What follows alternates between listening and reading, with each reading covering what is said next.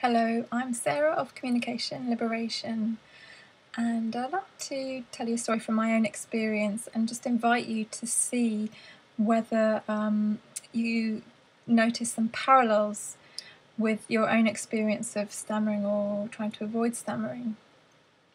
So for many years I was plagued by these quite severe choking, coughing fits that would happen at times when I least wanted them to happen, pretty much only then actually.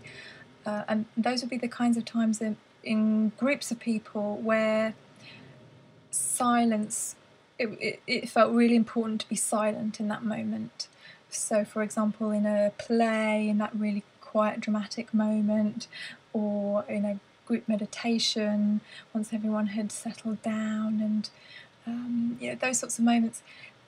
And generally this little thought would pop into my head, something like,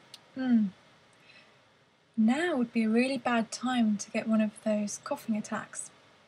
And sure enough, a chain reaction of physical sensations, thoughts and feelings would happen, leading to one of these attacks, and feel very embarrassed about it and start dreading it happening, start kind of expecting it to happen, and then developing these what we'd call safety behaviours of, for example, always carrying water, chewing gum, sitting at the ends of rows near the exit just in case, all of that kind of thing. And so the turning point, or one of the turning points, was a realisation that the more I tried to stop it from happening, the worse it got. And also that there was a kind of, a big part of it was being overly concerned about disturbing other people, so their reactions. And the real breakthrough for me came when I actually stopped trying to prevent it, and gave myself explicit permission for it to happen, to cough, not fight against it. And if other people were disturbed, well, that was too bad. It wasn't my intention, but that's what was happening. And interestingly, the severity started reducing until it got to the point where it wasn't really happening, apart from occasional times when I get these little warning signs, like a little tickle or something, and I just would work with it in the same way of like, you've got permission, you don't have to be silent, it's okay, this kind of thing. And I guess what I see is that there's a similar process that seems to take place in stammering therapy. Can be part of the process that we call desensitization, that desensitization phase.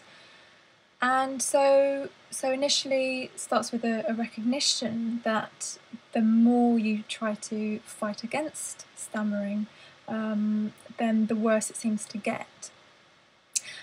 And then this can lead to some kind of surrender, letting go, or allowing it to happen, giving yourself permission for it to happen in the context of a therapy session, initially.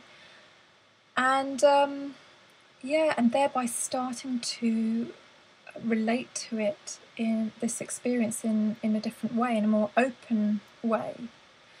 And all of this starts to create conditions for an easier, less effortful approach to be explored.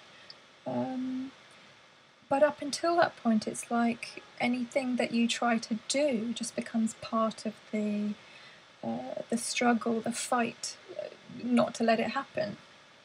So this letting go, permission stage seems to be important somehow. So yeah, I'm curious whether this coughing fit analogy does seem like it has some parallels in terms of your experience of stammering or trying to avoid stammering. And yeah, in any case, I hope that it has been helpful to you in some way, and I'll say bye for now.